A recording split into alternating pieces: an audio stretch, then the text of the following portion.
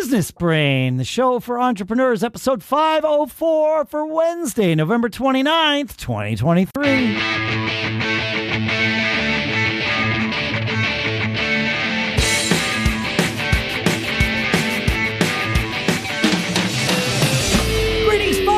Welcome to Business Brain, the show where we take a few ideas, we crunch them together, we dissect them, we analyze them such that we're each tuning our business brains about that topic and perhaps even some spillover topics every single time we get together here in Durham, New Hampshire. I'm Dave Hamilton. And out here in Lafayette, California, I'm Shannon Jean. How goes it, man? It goes. Yeah. It goes. Rocking and rolling along past Thanksgiving here. Back from the holiday. Yeah. I actually had a nice, break. The Wednesday before Thanksgiving, I had a ton of work to do and I never expected that I would get through it. And not only did I get through it, I got through everything I needed to get through so that there wasn't anything like lingering in my head as I detached on Wednesday evening to sort of go into the Thanksgiving weekend, which is rare for me. That's really good. Yeah, it was good. It's tough. It was tough. Yeah, it's tough to make the world work where that happens. I guess, I mean, we don't deal with exclusively with people in the United States, but we deal with primarily people in the United States. So I think it helped that everyone was sort of heading into this, like, you know, disconnecting. Yeah, the disconnect kind of thing. So how about you? Were you able to detach for a bit? Yeah. We were out for a week. We went up to this new property that we're getting ready for guests, and worked a lot. I mean, there's a lot of things. I'm just learning about this place. I don't know a lot. I'm doing all these different things, but I was able to disconnect, and because physically I'm out doing stuff versus sitting behind my desk or standing behind my desk, and so I didn't have my computer in front of me a little bit during the day, but yeah, it was really nice. We had a terrific holiday. It was great. Amazing. That's great. Yeah. Well, folks, I hope you were able to disconnect and get some sort of space from the grind, as it were, because we're always grinding it out here. So if you did anything specific that was notable and you want to let us know, feedback at businessbrain.show is the place to send that, because we'd like to hear it. And, maybe there's something to dissect there too. Who knows, right?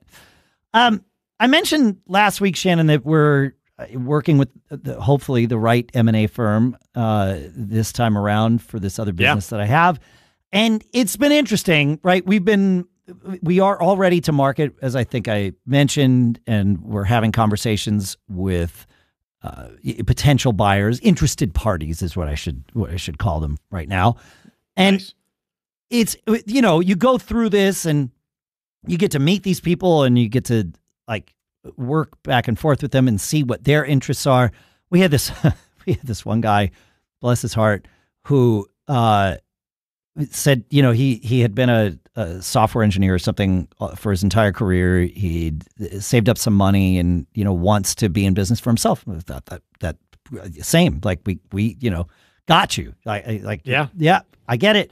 And he started asking us all, like, how much time do you put into this business? He's like, because I added it up and it's more than one person. And we said, well, you could, like, it depends what you want to do with the business. You're going to get out of it what you put into it, but it is kind of it could be passive income if you really wanted it to. And he said, yeah, okay, well, that sounds good, because I'm really thinking that I would want to put in maybe 30 hours a week as a business owner. And that's all fine and good, but I think he might be in for an awakening as he heads down that path. So, it's even to get to that, especially to just get to that point of passive income. You need some active income first, right? And he's been doing. I mean, he's mounted up a war chest, I guess, or knows how to get the financing or whatever. But so he's done he's done work, but to think about being a business owner and compartmentalizing it to 30 hours a week, I'm not good at that. I don't know anyone who is, a solopreneur or a small business owner who, is able to compartmentalize their business life into 30 hours a week and remain successful. If you are, feedback at businessbrain.show. During those conversations, though, an interesting thing started to happen. all of the savvy prospects will wind up asking you a few questions that are similar to one another. Obviously, there'll be details of the business, but they're going to ask you, why are you getting out? Like, why are you selling the business, right? Because they want to hear your explanation and decide if they believe you or not, right? Because one of the reasons that you might be getting out is that, you see doom and gloom around the corner and you want to, cash in before that happens. But you want to have an answer for that, both for them, but also for yourself. And then, and so that's a good thing. And for us, it's, we want to diversify some of our holdings, and we think that this business needs a greater infrastructure to go to the next plateau. These are two very true things. I'm happy to dig into what I mean by that at some other point. But the other questions they will ask are, okay, well, what would you do next to grow the business farther? Like, if you had that infrastructure, or you had extra capital, or, all these other things, what would you do next? And be ready to answer those questions too. And then the interesting thing will happen, because of some of them, the savviest ones, the ones that are most likely to be your buyers, will start asking you, well, if you know that you could invest X in this one thing, and that would help increase the value of the business, why don't you just do that yourself, right? And there will be these why don't you just questions. And oftentimes they are not strategically asked by the prospect. They are just truly asked out of like rhetorical curiosity. Like, why don't you just do that? Like, if that's going to be the next thing, why don't you just do that? And they almost don't want an answer. Most of them, it truly is rhetorical. But they are interesting questions, because they will often cause you to rethink your entire decision to sell.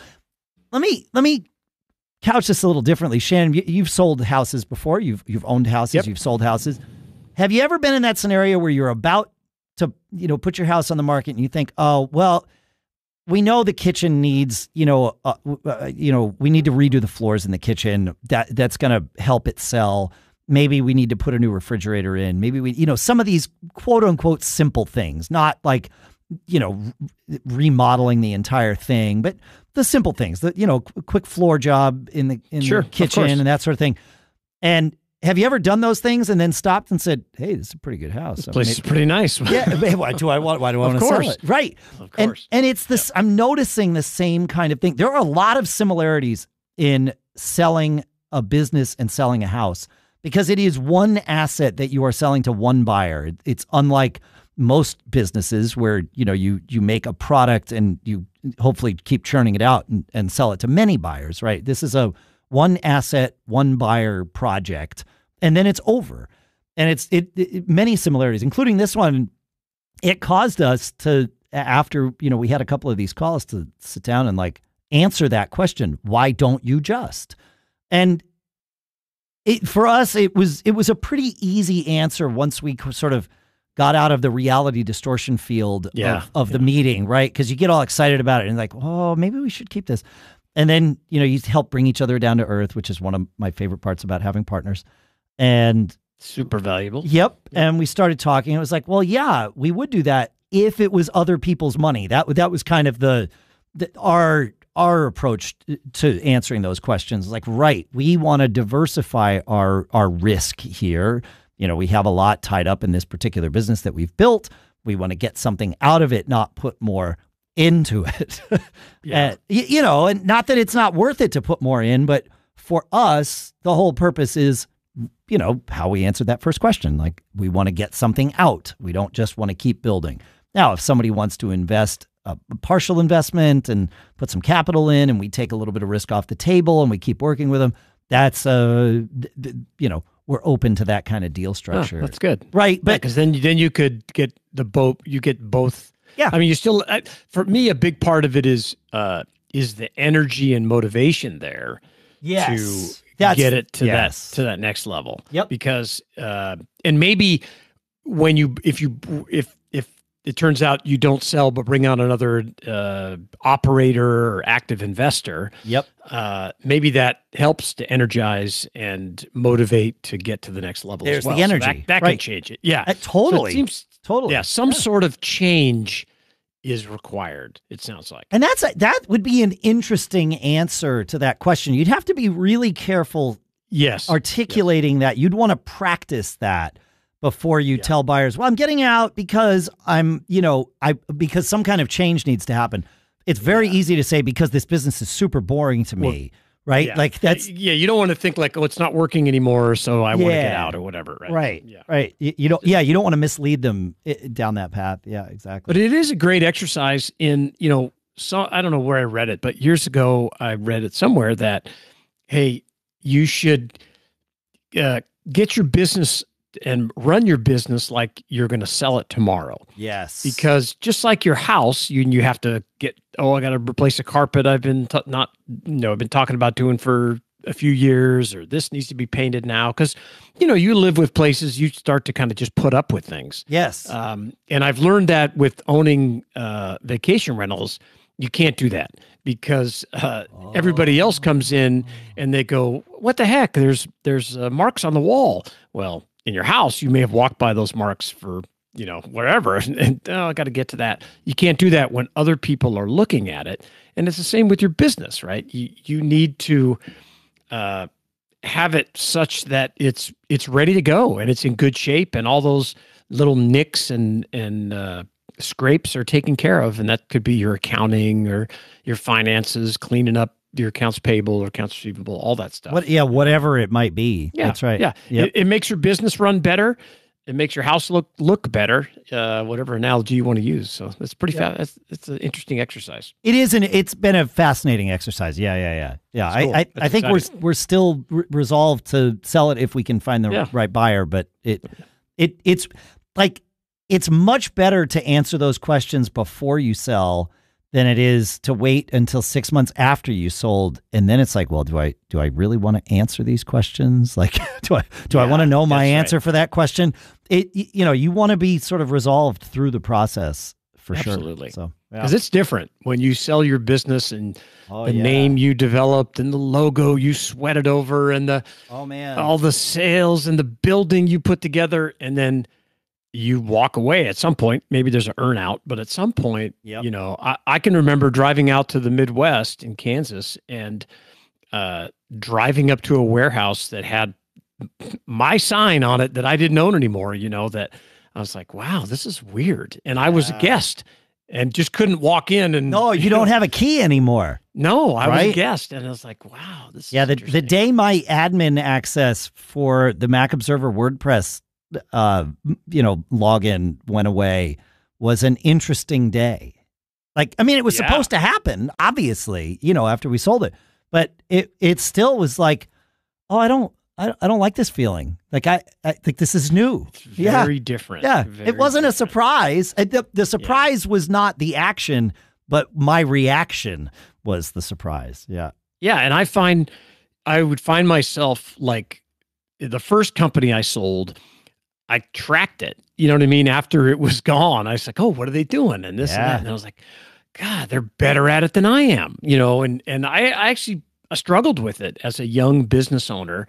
I was thrilled to sell it and get out and be able to do something else for a number of reasons. Sure. But watching it for, a few years after, and eventually I just, kind of stopped that. But for a while, it was kind of like it was my ex-girlfriend. I was going to say it's you obsess about it like it's an ex, because it is an ex. I'm finding the same thing with my children as they're leaving the house. Oh, that's interesting. It's similar. Obviously, I'm still in touch with them, and I don't own them, nor did I ever. And you're thrilled that they're out in the world doing their thing. Correct. Yes. But it's like, oh, wait, what are you doing? Why are you, Oh, okay.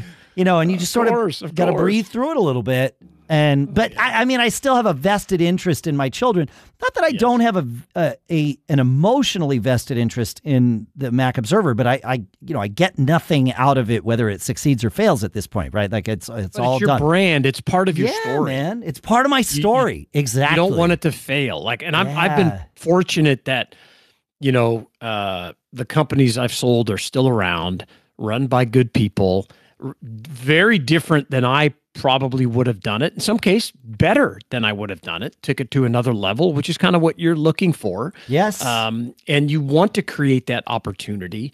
But I would not going to lie. Sometimes there's envy in there, not jealousy, because jealousy and envy are so different. But envy that, whoa, they were able to get it. They did that thing that I never did. Yeah. And but so then I sold another one. I started to realize I'm really good at certain things and getting things to a certain scale, but I don't know jack about the next. There was another level, and bringing in all this outside money and accelerating it.